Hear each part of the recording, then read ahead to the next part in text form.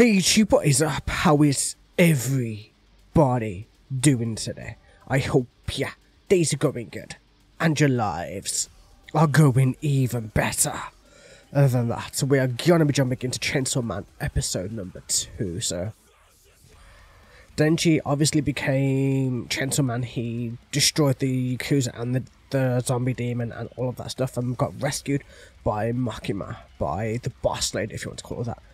And at first she seems sweet until then you realise she kind of wants to make Denji her dog, but she's using different ways to try to get him to do it because she knows how attracted he is to her.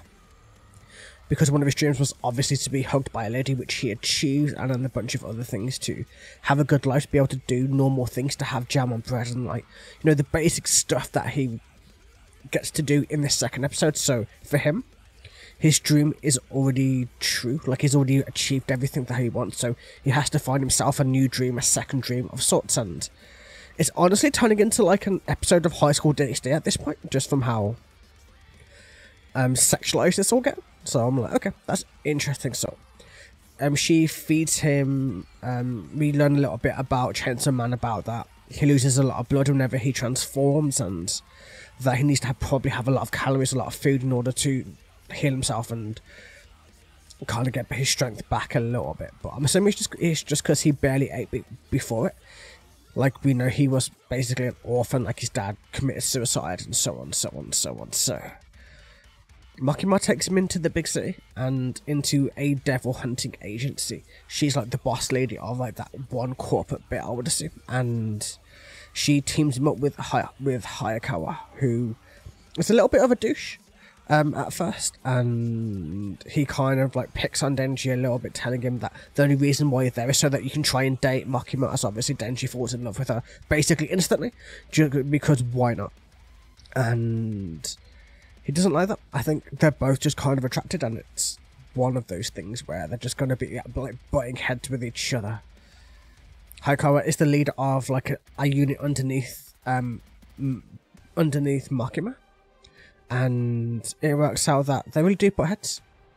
Hayakawa tries to make Denji leave by doing a very, like, just by attacking him basically, and not realising that the only thing Denji's ever really had is people attacking him and abusing him, and it's not really going to make any massive difference about anything. And then the greatest thing ever happened, it was like, when I fight guys, when I fight boys, I only aim for the nuts, man. Like, and that he just literally kicks him in the balls over and over and over again, every chance that he could get. I just absolutely destroys Hayakawa in that way. Like, if you're going to fight me, at least fight me properly. If you're going to fight me cleanly, you're not really going to get very far with all of this. And it makes sense. It shows everything coming towards it all, and it shows the kind of person Denji is as well, where he doesn't give any F's. He's just like, you know what, I'm going to do what I'm going to do, and my goals are my own. Like, I've already achieved this. I can take baths, I can eat things, I'm happy.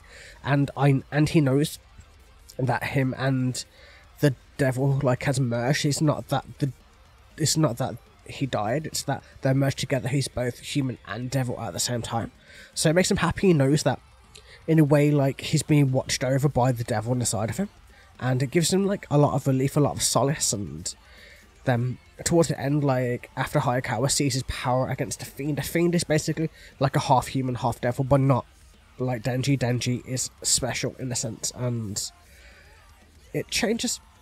The heads change to be different shapes and stuff, is what I'm assuming, and I think it affects every human a little bit differently, and it depends on how much each human can control it at the same time. As we also meet another character called Power, at least that's what we know her as right now. Her name might change in the coming episodes, but I don't know. Like, it's actually like a very good anime. It's actually quite funny in a lot of places. It started off extremely sad, and now it's getting a lot more light-hearted. It's throwing a lot of its weight forward. From what I've heard, it's sticking very close towards the manga, which is interesting, and I enjoy. Like, it's slow-paced for the most part, but it's not badly slow-paced. A lot of slow-paced stuff can be very tedious to watch or to listen to or to whatever, and this actually works very well. It has a lot of, like, there was not really much violence in this episode. There was like a head being cut off, and that's about it, which is quite surprising for an anime that's been kind of labelled as gory and brutal as all hell, and that type of thing, but it's actually working out really well. Like, I'm enjoying the story more than anything else. Like, I normally love anime for the gore and for everything else, but this is so much story driven that I'm just embracing it and enjoying it and seeing, like, Denji finally starting to achieve his dreams and to go for his second dream, which is, of course, he now wants to be able to touch boobs. That's his next dream. And then eventually he wants to be able to get with a woman and do everything that you do, you know what I mean. And just simple, achievable dreams that he's going to try, and then he gets put in with Power, who is a female fiend. But not the fiend that, like we just saw, like one who can control her powers much easier, but lets the devil take control. She's so fast, so powerful. She absolutely obliterated a demon at the end with like one strike. Like, as she wants to feast off blood and that type of stuff. So very much closer to a demon than anything than what Denji happens to be at this time. This could change. His powers could take over him a little more, but they're basically stuck within this agency now. If they try to leave or whatever, they're going to be killed like demons, like devils, like whichever way you want to go about it. And interesting.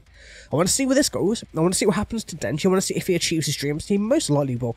He'll most likely have an accident where he can touch boobs and that type of stuff for like comedy purposes. But I want to see what happens with him and Makima and how he grows within this organization, how his attachments grow between people as more and more characters are slowly introduced, and just to see the kind of dynamics between it all, and then obviously go into the gore and see the main villain for this season and everything else. I'm assuming it's going to be a lot more manga than just 12 episodes, so I'm going to give this season 1, season 2, if this is really good. I do hope so, because the story is very compelling in my opinion, and I'm enjoying it quite a lot, to be fair, and I'm trying my best to like give it as much attention as I can. Like, obviously I'm not an anime YouTuber of any kind, I do music mostly, but anime's in my blood, man. I've watched anime for a very long time now, for longer than some people have been alive, man, so either way. I hope you guys enjoyed, man. Cannot wait for episode 3, it's gonna be sick. I'll see you guys next week. Have a wonderful day, evening or nights, and I will catch you guys in the next one. See you.